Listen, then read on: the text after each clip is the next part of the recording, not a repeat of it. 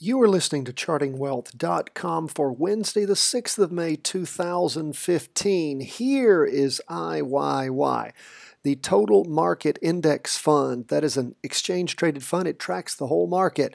This blue line that you see right here is our two-day trend line. Not a very good one. It only connects two candles. We like to connect three. Those red candles, of course, mean down days. This is a two-day chart. So we are seeing 6 days between these three candles. This is the way the week ended up last week, and here's where the week started. This week, you can see that we had a day that was down today. According to the charts, it was down 1.17%. You can see it went a lot lower. That's what this little wick on the bottom means. It was pushed back up until it ended down, and it went a fair bit higher. It was pushed back down. Now, what we need to look at is what's going on here on the MACD. We saw the MACD crossover going down on this day, as we talked about.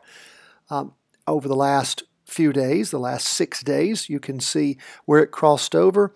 The derivative oscillator finally got enough momentum with these down moves today to cross over, but the MACD is the one we really look at. That was back between the 28th and 30th that we had the crossover going down.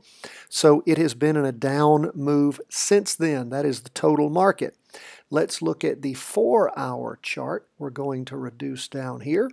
Take a look at that. You can see that the 4-hour chart has been on a down move since around the same time period, late in the afternoon, I guess, on the 27th. Been moving down since then. We had an up move and then another down move. Again, it's below the 2-day trend line, which is a good sign. And we have derivative oscillator that's also moved over on us. No surprise there in the total market. Let's range back out to the 2-day chart, and let's go to the Standard & Poor 500 SPY. What do we see here? We again have a 2-day trend line drawn right there. We have a down move. We have, again, this is what we see this time of year. Once we get out of April into May, selling may go away. The market typically starts losing volume and gets more and more choppy. We see a crossover going down back here around the same time as IYY. Tried to cross back over going up, did not make it, so has been in a down move since then. Derivative oscillator crossed over today. Again, we almost have a spinning top here. We do. We have a long down wick, means the market got pushed way down and the bears pushed it back up. Sorry, bears pulled it down, bulls pushed it up. The opposite here on the top. The bulls pulled it up, the bears pulled it down, ended down for this 2-day period. Crossover going down now. Had been an up move. It's now crossed over going down. And let's range out to the 4-hour chart and see what we see. It had been in a down move since between the 28th and 29th. Tried to cross over going up, but then again crossed back over going down, has broken through where we've set up a 2-day trend line that it's below. So that helps tell us that the market is below that now. It has crossed over. The market is officially in a down move for SPY. SPY for the day was down 1.15%. Now let's range back out to our 2-day chart, and we're going to go to the Qs, my favorite index. This is the NASDAQ 100. It crossed over also today going down. The derivative oscillator is not quite followed, but it's getting very close. We like them to cross at the same time. We have a down trend line. Remember, when we draw trend lines, we have some great training on that. Go to the website, chartingwealth.com. You can also find those same trainings on our YouTube channel and at Facebook and Twitter. We've got a great video on that. Tells you how to draw trend lines. Shows you want to try to connect 3 candles to make it really strong. We've not done that yet, but we do have a down trend that we have drawn. Now, let's go to the 4-hour chart and see what we see. What do we see? Well, the 4-hour chart crossed over going down back on the 29th. We now have a 2-day trend line that it's broken through going down, and we are in a down move overall. You might say, well, wait a minute, why wouldn't I simply use the 4-hour chart? Well, you can try to do that. You have some problems when you get short moves on, like we see back here between the 16th and the 21st of April. We like to have a larger chart give us the trend line, and then we use the action chart, which is the shorter chart, in order to help plot those moves.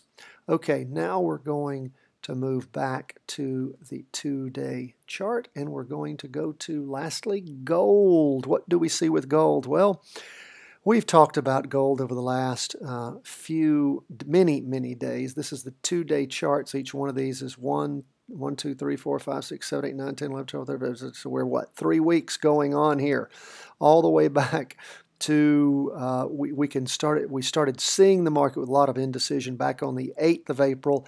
It has continued to gradually move down.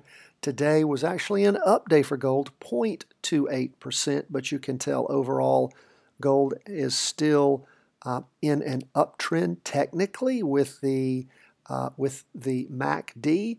The derivative oscillator has rotated over. Now this is where it gets interesting. Look at what gold is showing on the 4-hour chart, actually crossing over, going up. So the 4-hour chart has not crossed over yet. We've not seen it break through the 2-day trend line, but it's trying to do so. And again, the 2-day chart remains in an uptrend, and the 4-hour chart is trying to mimic that. When it breaks through this 2-day trend line, that might give you something to consider as a trigger for looking at gold moving up. Although I will tell you, gold looks very long in the tooth. Very, very long in the tooth.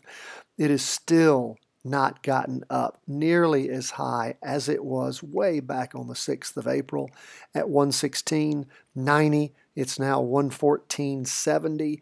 In fact, the top move that day, way back on the 6th of April, was 117.47. So I would be hard put to get excited about gold going up, but that is where gold is. So we hope that you have started the week off well. Continue to watch the markets. Continue to follow the charts. Follow the charts with us every day. Great training at the website. Just had a new posting today on some new training, so please go to chartingwealth.com. We love to hear from you. We love feedback at Facebook and Twitter, and of course on the website. We love your emails. Please be sure to sign up for our daily email so that you get these updates. Plus you get the charting layout that we use at freestockcharts.com. The operative word there is free. Thanks so much for listening. We appreciate you. We love to hear from you.